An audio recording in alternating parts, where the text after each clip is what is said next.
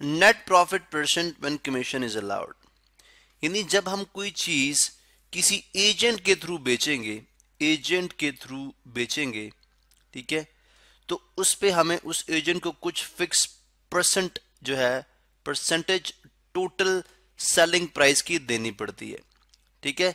इसका मतलब है जितने की वो चीज सेल होगी उस सेल प्राइस का वो परसेंट जो हम उस एजेंट के साथ फिक्स करते हैं, वो उसको देने के बाद हमारे पास जो सेलिंग प्राइस हमें मिलेगी वो कहलाती है net selling price, net selling price. अब जब आप नेट सेलिंग प्राइस से कॉस्ट प्राइस माइनस करेंगे, यानी जितने की हमने वो चीज ली थी, तो वो हमारे पास कहलाएगी नेट प्रॉफिट, नेट प्रॉफिट।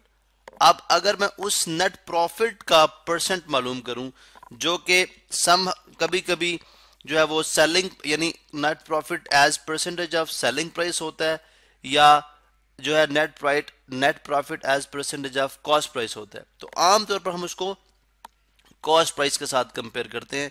तो net profit over cost price multiplied by 100% करेंगे, तो इस चीज को हम कहते हैं net profit percent when commission is allowed.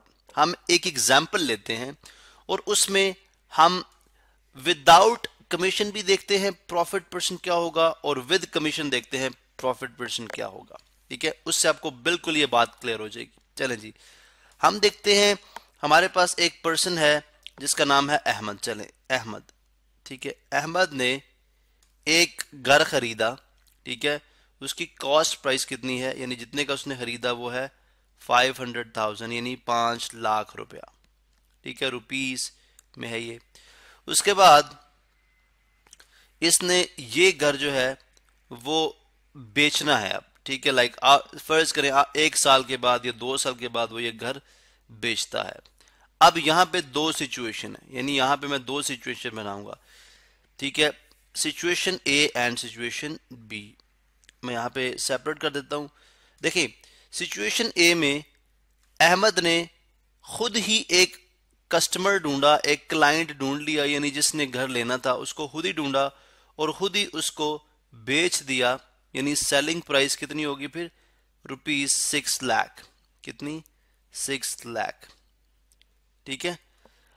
इसका मतलब है अगर उसने 5 लाख का लिया और 6 लाख का बेच दिया तो प्रॉफिट उसका कितना हो गया, cost price I mean sale price minus cost price, तो 6 लाख माइनस 5 लाख, तो इसको प्रॉफिट हो गया 1 लाख रुपए, 1 लाख रुपए।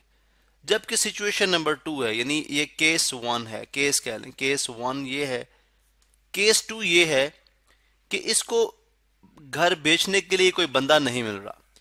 अब इसने क्या किया कि ये चला गया एक एजेंट के पास।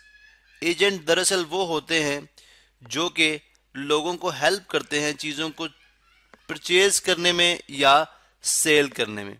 अब जब एजेंट जो है एजेंट के पास गया तो एजेंट ने अपनी सर्विसेज प्रोवाइड करने के 2% जो है वो कमीशन मांग लिया, यानी एजेंट ने कहा कि वो घर जितने का भी बिकेगा उस पे 2% जो होगा वो एजेंट का होगा, यानी selling price 2% of sale price.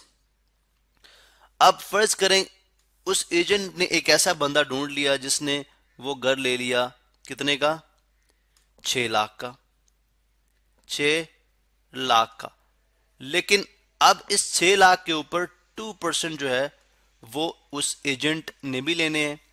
तो हम पहले फाइंड आउट करते हैं agents commission, agents commission, agents commission, यानी अब 6 लाख जो है ये अहमद को नहीं मिलेगा सारे का सारा, बल्कि इसमें एजेंट्स कमीशन निकालेंगे 2/100, 2% का मतलब है 100 ऑफ सेलिंग प्राइस 6 लाख रुपए। अब इस पे ये 20 इस 20 से कैंसिल और 6000 ज़रब 2 12,000, 12,000 यानी ₹12,000 जो है वो ले रहा है एजेंट। अब इसका मतलब है जो अहमद को पैसे मिलेंगे, नहीं अहमद के लिए सेल प्राइस कितनी है, या अहमद को वो घर कितने का उसने बेचा उसको बोलते हैं net selling price. Net selling price वो कैसे फाइंड आउट की जाएगी, इसको हम नेक्स्ट वीडियो में कंटिन्यू करते हैं। चूंकि टाइम हमारे पास खत्म हो गया, तो नेक्स्ट वीडियो में देखते हैं कि फर्दर इसके लिए क्या क्या चीज़ें हैं जो कि और किस तरह से कंपैरिजन किया जा सकता है।